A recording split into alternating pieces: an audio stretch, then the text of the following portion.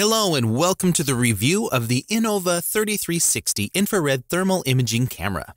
Overall, it's a powerful tool that can be used to detect temperature differences and thermal patterns in any object or surface. The camera works by detecting infrared radiation emitted by objects and converting it into an image that can be viewed on the camera's screen in real time. This makes it an essential tool in the fields of electrical engineering, building inspection, electronic repairs, plumbing, HVAC systems, automotive, but it is not limited to professional use.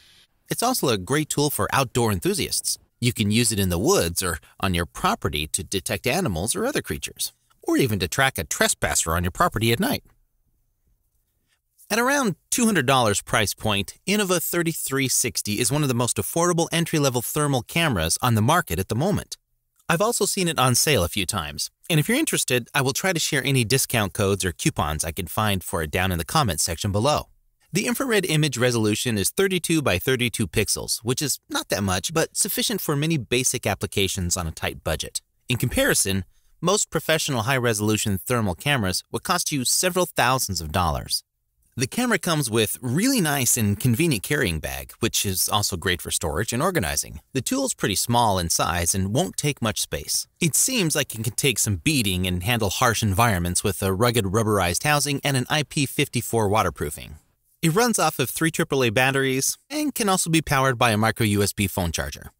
Measuring temperature range is from -4 Fahrenheit up to about 1112 Fahrenheit.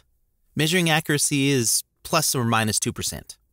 It has 4 different color palettes to choose from: hot iron, white hot, black hot, and rainbow. You can press the trigger button to take a picture of the image you are seeing on the screen and download it to your computer for comparisons, review, or future reference.